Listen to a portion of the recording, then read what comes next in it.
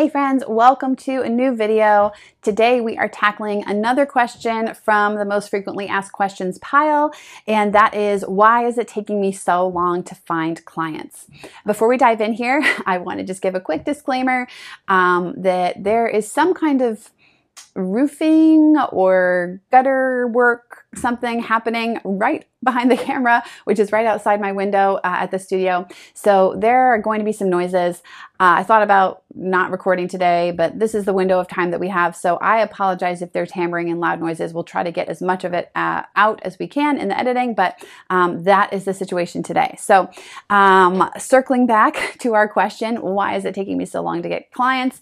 Embedded in that question are many very specific questions that you all have sent me over the years that detail your unique and concrete life circumstances and all the things that you've done to try to figure out how to get clients. I decided, rather than reading all of those individually, to distill them down into this one question, because even though those circumstances are unique and they are absolutely relevant, I think that the kind of the most crucial, the most fundamental underlying part of that question that is common whenever I get it in any form that it comes in is, why is this taking so long? i.e., am I doing something wrong, or should I give up? So yeah, they all are very different. They all have different circumstances. I have read every single one of your questions on this topic, and I hear you, and this video is for you. If you wrote me a question about this video is for you. And the other reason I decided to put them all in one and to distill them all into that same question is that I would reply in a very similar, pretty much identical way to every single one of those questions, which is to say that I would first ask you some other questions. So we're going to do that right now. So my first question for anybody who wonders why it's taking so long for them to find clients is, have you been making art for more than a year or less than a year? So if you've been making art for less than a year, it's probably best, in my opinion, to focus on making art and not getting clients. So if you're having a hard time doing that, if that's a struggle for you, whether, for reasons of motivation, or you're feeling like your skills aren't quite where you want them to be, I would recommend that you go back and watch my last video, which is, why is it taking so long learning to draw edition. So go back and watch that if you're struggling. And the reason I suggest that you should focus on making art rather than on getting clients if you've been drawing for less than a year, actually it's two main reasons. And the first is that you really need to have a consistent body of work in order to land clients, in order to get client work. And in order to have a consistent body of work, you need to have a consistent output, meaning that the work that you make needs to, you need to be able to have some sense when you start out making something of what it will look like in the end. So if you're still in that phase where, things can look really different from piece to piece, there's a pretty different style. Some of your work might look like it was made by different people. That's not to say that you can't have more than one style. You can. We could have a whole other video about that. But if you're kind of in those earlier phases, it's kind of hard to predict exactly what your output is going to be. And there can be a pretty large amount of variability in terms of like the quality and the look and the style of the finished pieces that you're making. So you really need that consistent body of work. To have the consistent body of work, you need to have a consistent output, and to have that consistent output, your skills really need to be at a certain level, and you need to have been doing it for long enough to have that consistency. So that's reason number one why I think you should focus on making art in the first year rather than focus on finding clients. Reason number two, this one is a little bit more subjective, but I'll go ahead and put it out there anyway. I think that focusing on the money part too early can make it hard for you to tell what part of the process you're enjoying. And that's because we all live in a capitalist world, and we need money to live. We need money to pay our rent and to buy food and to support ourselves. So I'm not meaning to minimize that at all, or say that money isn't important, or that if you make a living as an artist that you shouldn't care about money. That is not the message here. However, when you focus on the money part really early on, before you have settled your style, before you've figured out like what you really love about this, it is going to be kind of hard for you to get in touch with that, or it's going to be harder for you to get in touch with that.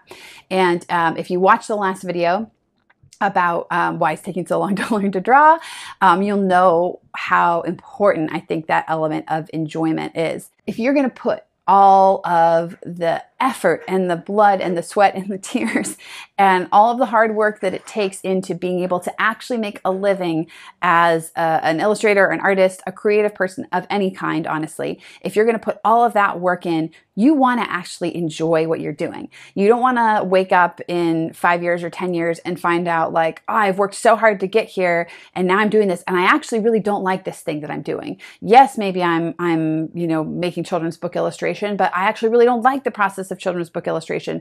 Maybe what I really wanted to do was pattern design, and that's just like a random hypothetical. But if you get too zeroed in too quickly on, how can I use this to make money, it can make it harder to get in touch with like, am I actually enjoying this process?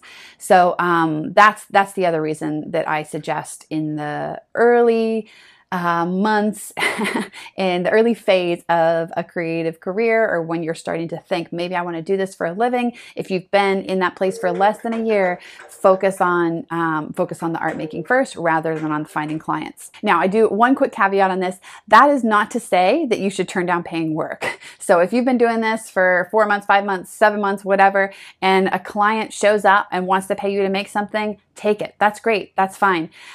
This is more about whether you should be like really specifically putting a lot of effort and time into trying to monetize whatever it is that you do. So whether or even like just trying to put it into a niche, trying to box it in too early. So if the paying work shows up, by all means, and it's something you want to do, by all means, take it. But in those early phases, I wouldn't spend time on like specifically trying to make your work fit into a niche or to monetize it. Okay, so now what about if you have actually been drawing or painting or whatever art making you do? What about if you have actually been doing that for longer than a year? So my first question in this case would be, this isn't going to be a surprise, but do you have a defined and consistent style? So if yes, that's wonderful, great, congratulations. If no, if you don't have a defined and consistent style, I would say you should spend some time working on that first. So spend your time drawing and painting. Again, watch that video that I've mentioned if you're struggling with that, especially if you're having a hard time with motivation. And a side note here, if you have been drawing for more than a year or more than 2 years or 5 years, if you've been drawing for some specific length of time and you still don't have a consistent style, that also is not a signal that you should give up or that there's something wrong with you or that you're doing something wrong. Sometimes it takes longer. It can take longer depending on how long you have, how much time you have to give it in any given day or any given week, whether you have big chunks of time where you're not drawing or painting. There are all kinds of reasons why it can take longer for certain people. And just because you're looking back and saying, wow, I've been doing this for a while and I'm still not where I want to be, that is not a reason to give up or a sign that you're doing something terribly wrong or that there's something wrong with you. It's just a fact of life that for some people it does take longer. So next question, if you do have a defined style, are you sharing that? Are you sharing that style? Are you sharing your work online regularly? If yes, that's great. And if no, where can you share? What can you share? What kind of platform makes the most sense for you? This is not going to be a big old video about social media or social media for artists. There are plenty of wonderful videos about that, plenty of great classes about that as well. Andy from Creative Pep Talk, Andy J Pizza, he has put out a class on social media that's on Skillshare that's excellent if you want to get into that. That's all about social media for artists and creatives. But it is necessary if you want to make a living in this field, in this industry, in this world. It's necessary for most of us. Now, of course, there are the exceptions, but this video is not for the exceptions. This video is for all of us. This video is for the regular people who have to do it the regular way. And the regular way for most of us is to have some kind of an online presence. So that is something that's needed. So think about what social media platform you want to be on, where you want to first put your artwork.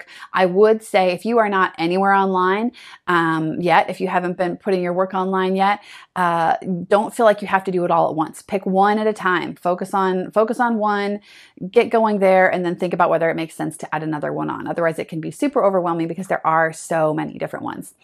All right, and related to this question is, do you have a website? And I would say pretty much the same thing that I just said about social media. Yes, there are the exceptions. There are some people that can do this without really having much of a website, or maybe they have one, but they don't update it very often. But for most of us, it is really important to have that online presence, because that's how we get found. And, maybe you're not wanting to work in an industry where you have an art director. Maybe you're wanting to do more retail stuff. Even then, it's going to be a lot easier because you can connect more with your audience, with an audience that actually really wants and understands and connects with your work if you are online. So basically, you got to be on social media. You got to have a website of some kind if you're wanting to do this professionally. If you're doing this for fun, if you're just wanting to get used to, if you're just wanting to build up your art skills and make good work, and you don't really want to monetize it or make a living about it, then make a living with it, then it's optional. And you're honestly probably not even watching this video anyway, because this video is about answering the question of why it's taking so long to find clients. So next question is a little bit more ambiguous. So if you are doing those things, if you are on social media, if you do have a website, are you presenting yourself professionally on that website or on social media? Now, how can you tell if you're presenting yourself professionally? A few good things to look for. Number one, if you're on social media, let's say Instagram, that's a big one that a lot of us are on. If you're on Instagram and you're wanting to do this professionally, you're wanting to make a living as an illustrator, and your profile is set to private, that's not going to work. So again, there are exceptions, but for most of us, you really need to have your profile set to public if you want people to be able to find you. Another thing that you can look for, this would be both on social media and on a website, is that the artwork is presented in a scan rather than a photo. Now, of course, if you're making digital work, that is irrelevant. And maybe if you're trying to do fine art and show it at galleries or sell paintings or sell like commissions to private individuals, then maybe a photo would be okay, but it has to be a really good photo. But for most people, whether you're doing children's book, whether you're doing pattern, whether you're doing commercial illustration, editorial, any particular industry in commercial art, you really need to show your work in a scan. And that's not just because it looks a little bit better in a scan. When you show your work in a scan, it says, I know how to scan my work. I know how to digitize my work, especially important if you're a traditional media artist, because even if you're making stuff with paper and paint and pencils, like I am, you have to be able to get it onto a computer, because that's the intermediary between you and wherever that artwork ultimately ends up. So is your profile public? Are you showing your work in hopefully in scans, or at least like very, very good photos? And then the last thing, and these are just very basic ones, but the last thing would be, do you have a clear contact information? So a way that somebody could contact you that helps make it clear, yes, I am actually wanting to be hired to do this. Here's the way to contact me if you want to. So by doing some of these things, you can send a clear signal that you are wanting to do this professionally, that you are a professional, that you're available for hire, and that you're not, somebody who's doing this for fun or as a hobby. And that is not at all to diminish hobbyists. I think that's wonderful if that is what you're doing. But if you're not doing that, if you want to make it clear that you want to be hired, that you're doing this as a professional, you need to send those signals that you're presenting yourself professionally online. All right, next question is, have you identified your market and niche? So we could have a whole big long video about this too, and there are many people who explain this better than I do, but a very basic description here, industry, market, and niche. Industry would be like whatever the broader, the biggest, let's think about this actually. I haven't thought about my analogy beforehand, which is not a good idea. Okay. Your industry is whatever country you're in. And so for us, the industry, for me, the industry would be commercial illustration or commercial art, probably. And that's the US or whatever. And then my state, I'm in Pennsylvania right now. So zeroing into my market, I'm in the industry of commercial art and illustration, and the market I'm in a few different markets actually. I'm in both editorial and I'm in kind of commercial packaging and advertising. And then drilling down even further to my niche, I'm in the niche of kind of realistic, traditional media. So I'm in like realistic, traditional illustration within the market of editorial and packaging, markets of editorial and packaging in the industry of commercial art and illustration. So if you have been around the block a few times, you've probably heard that description, that explanation, but just wanted to put it out there for anybody who's unfamiliar with it.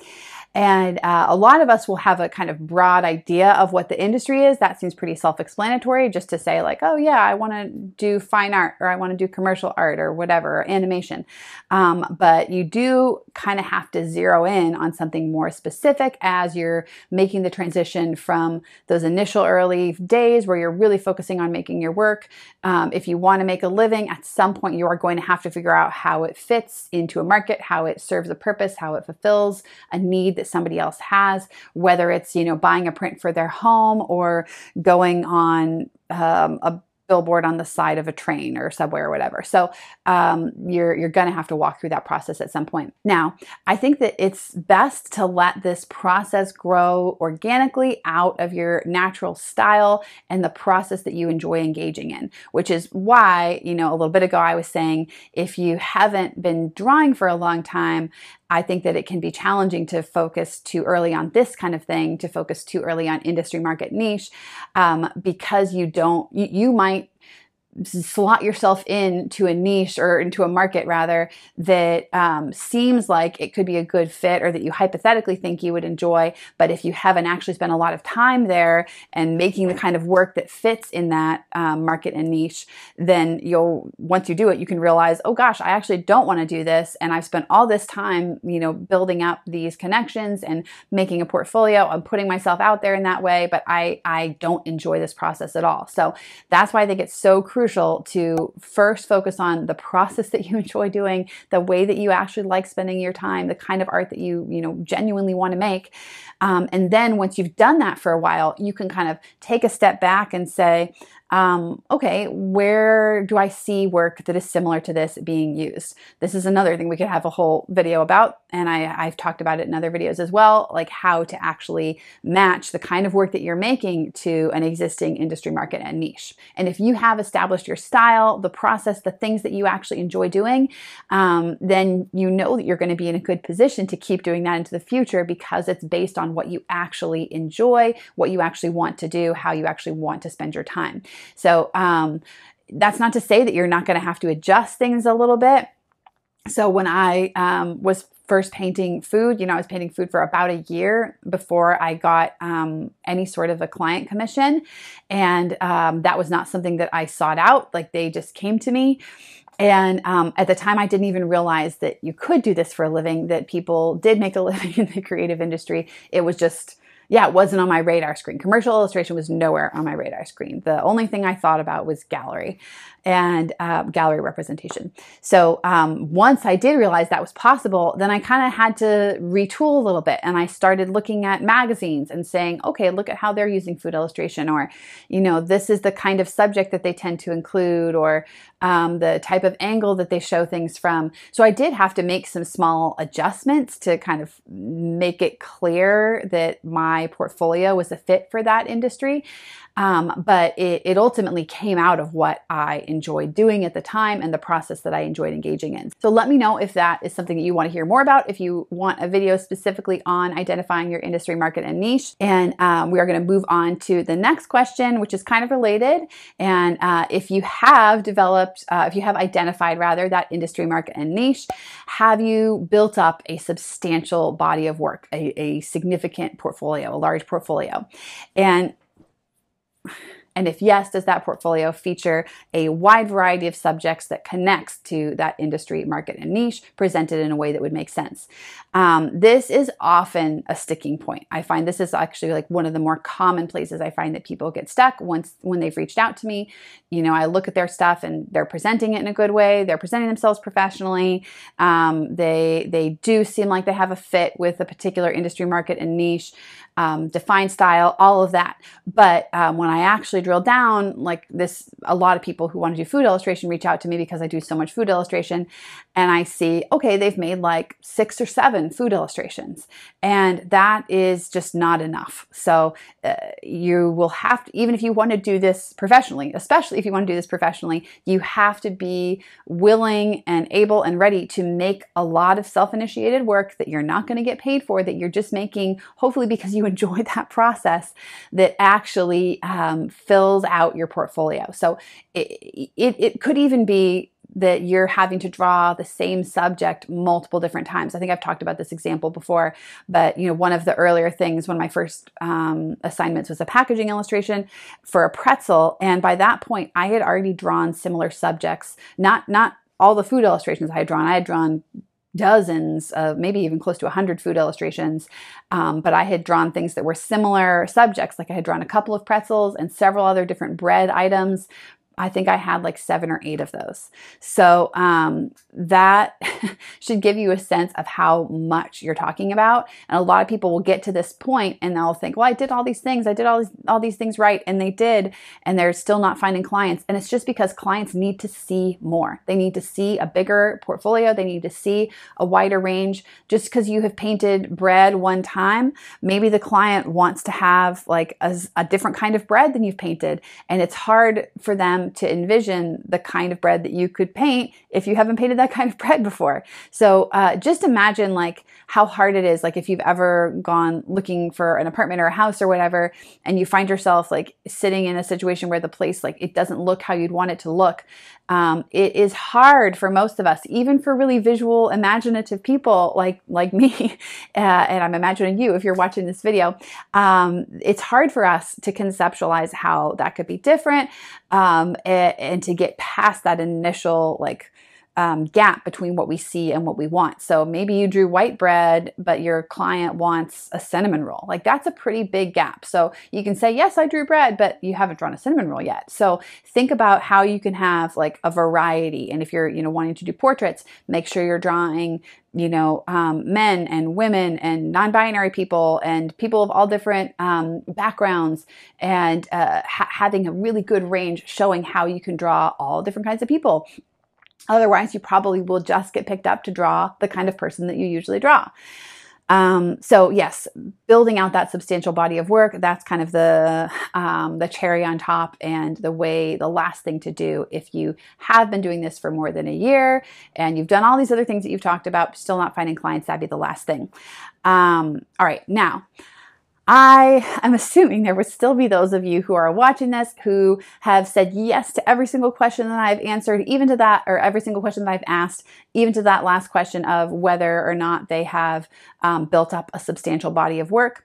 And if that's you and you're saying, well, I've done all that and I still have no clients, what's going on? Why don't I have any clients? I have 2 guesses of what may be happening. My first guess in this situation, is something that I have seen happen at times, is that the portfolio that you've built up doesn't actually match the niche that you're aiming for really well. So a second set of eyes can be helpful here. I've talked about this before, but find somebody who is, kind of in a similar position to you, probably ideally in a similar stage. Their skill level is pretty well developed. They've got their style developed, but they're still like kind of at those early phases of finding clients, and ask them if you can trade, if you can look at their portfolio and they can look at your portfolio, and give some feedback on it, and make sure that you are actually aiming at the target that you're intending to aim at. And that the second guess here, I feel like I've basically already covered this with what I've said, is that the body of work is just not large enough, and that you need to make more pieces, or you need to make, the same subjects over again. Maybe you have drawn a few cats, maybe you've drawn 3 cats, but you need to actually draw 10 cats if you want to be doing pet portraits or whatever. So first guess is that you're not quite aiming at the target that you think that you're aiming at. Try to get some help and identifying that, and fixing it, re-aiming yourself if necessary, or changing your portfolio, or maybe even changing the target. And then the second guess is that body of work, you're aiming at the right target, you're doing all the right things, but you just need to do more of it. Last thing to mention here, and I couldn't figure out a way to fit this into any of the things that we've covered so far, but the last thing to mention here is a question that's come up several times, and that is my niche too specific? Have I aimed at a target that's too small? So my answer to this generally is probably not. Like, even when people have named their very specific niches, if they've written me a DM or emailed me or whatever, I have yet to hear one where I'm like, wow, that's too specific. There's probably like not any money to be made there, or any way to make a living with that.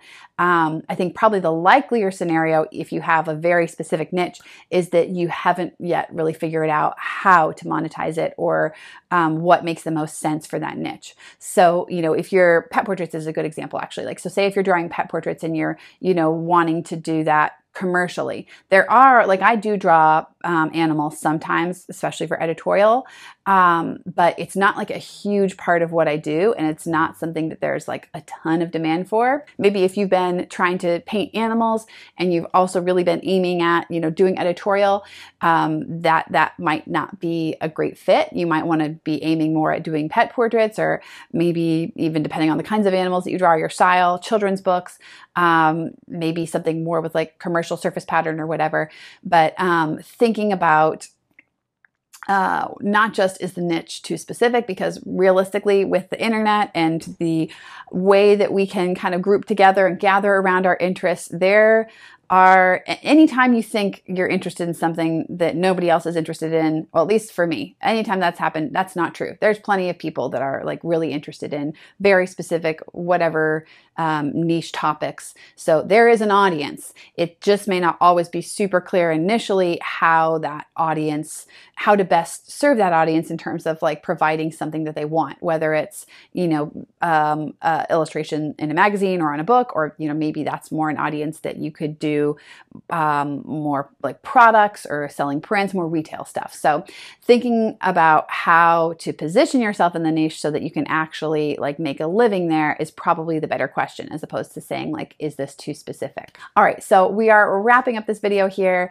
I'm aware as I'm finishing this that we haven't talked about things that you can proactively do to attract clients. If you've done all the things that we've talked about in this video, and you are in that place where you're wanting to do some other proactive stuff to potentially find clients, to reach out to clients, to work with clients, let me know. We can make a video about that as well. But the point of this video really was, why is it taking so long to find clients? And implicit in that, am I doing something wrong? Should I change course, turn back, give up, etc.? So hopefully you're getting that the answer to should you give up is a resounding no. For me, I'm always going to say, no, you shouldn't give up. Now you may have to do some other things. You may have to get a day job, or take on some work that's not exactly the type of work that you want to do. I did a lot of that in the beginning. So it's not to say that you should just be totally impractical and ignore those things. You need to obviously do what you need to do to live your life and to support yourself and your family.